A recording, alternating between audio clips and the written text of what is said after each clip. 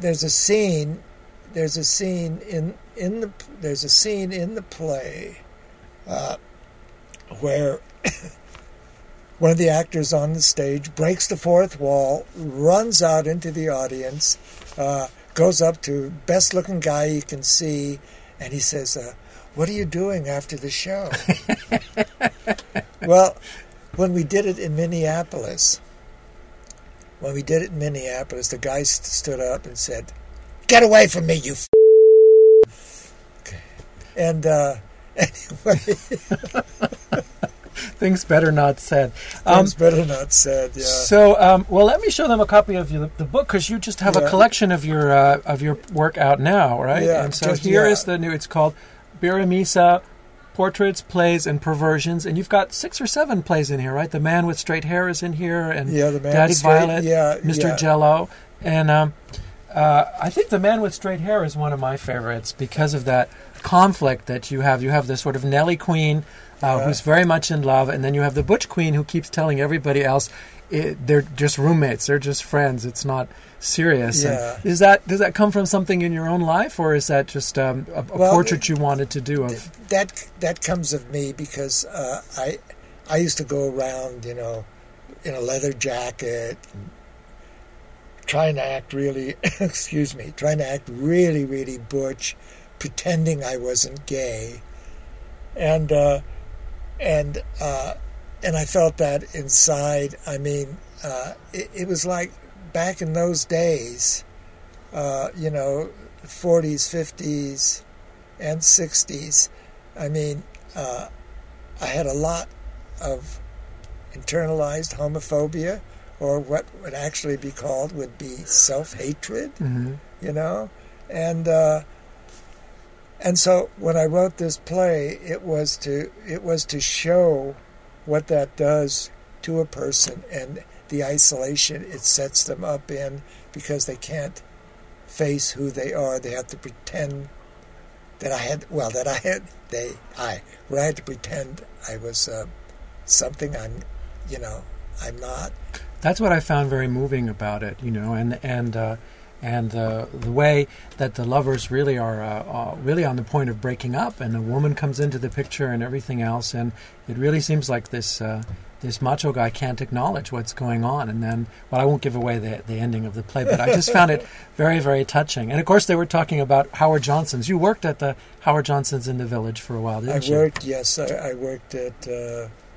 I worked as a soda jerk. That's a term that isn't even used anymore.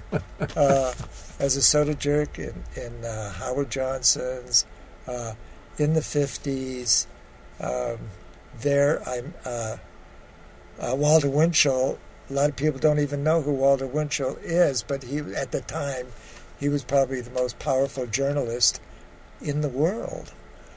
And he would come in and... in fact, I've written a story about this. He would come in and order an ice cream cone, And one night we were about ready to close. It was about 1 o'clock in the morning. It was about a minute after 1 in the morning. So he sent in his flunky, and he said, "I'm going to get 2 ice cream cones." And the limousine was out in front, and I knew Walter Winchell was in it. And I said, "I'm sorry, sir, we're closed." And he said, "But it's for Walter Winchell." And I said, "Oh, I'm sorry, sir." That's you, George, always closed. Pushing the limits. Yes. And then he said, "I'm going to speak to the manager." The manager was downstairs, working on the books. So I said, "I'm the manager," So anyway, he finally went out in a huff. Uh-huh. And then 2 weeks later, there was an item, I think it was in the Daily News, his column, or the Daily Mirror, I'm not sure. Mm-hmm. And in it said, a bunch of lewds hang out at Harriet Johnson's in the Village. And for the next year, he kept putting little barbed comments. But of course, as a consequence, You got a lot of business? Yeah, all of a sudden, Howard Johnson's turned into a gay place, and people were in there all the time, and and it was. So you had a hand in that too. You're like Johnny Appleseed. You've sown a lot of seeds. Well, I want to make sure we have time to hear some of your writing. I know you brought a piece today to perform for us. Yes, I did. And this is set in 1944. Correct, 1944. And you had been in the character, but you had been in the Navy and were discharged, right? I was discharged because I went up to the captain and told him I was gay. Ah, okay. And and that's I ended up in St. Albans Hospital in the locked ward with a lot of murderers and rapists. But luckily, somehow, I ended up getting an honorable discharge. And here you are today. Well, let's hear your piece. Okay. I tried to get my job back at the New West End, but Grady, the chief bellhop, informed me that he was going to fire me, but I beat him to the punch by quitting. I'm sick and tired of hearing your excuses, Birimisa. You were always late for work, and you never shined your shoes. So I said to myself, what the heck you doing in this crummy town in the first place, George? I packed my suitcase, went down to the Holland Tunnel, and stuck out my thumb. I wasn't sure where I was going, but I got ride after ride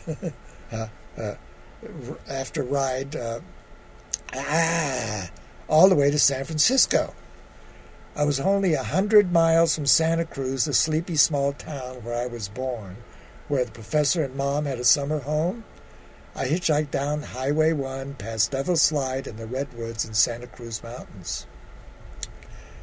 I was nervous as hell as I rang the doorbell of the white stucco bungalow that was trimmed in green. No response. So I knocked loudly on the door. "Mom," I yelled, "are you home?" When there was no answer, I looked in the front window, but the blinds were pulled down. "Mom?" "Go away, mister. It's me, your son, Georgie. If you don't go away, I'll call the police." "It's Georgie, Mom. I came all the way from New York just to see you." Her voice trembled. Is that you, Georgie?" "Yeah, Mom, it's me." A key turned in the lock, and the door opened a crack. Is that really you?" I tried to keep the anger out of my voice. "How many times you want me to tell you, for criminy sakes?" She opened the door halfway.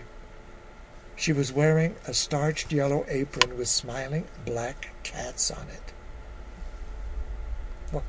"Why are you like that?" "Like what, Mom?" Where is your sailor suit?" "I'm out of the Navy." Did they kick you out?"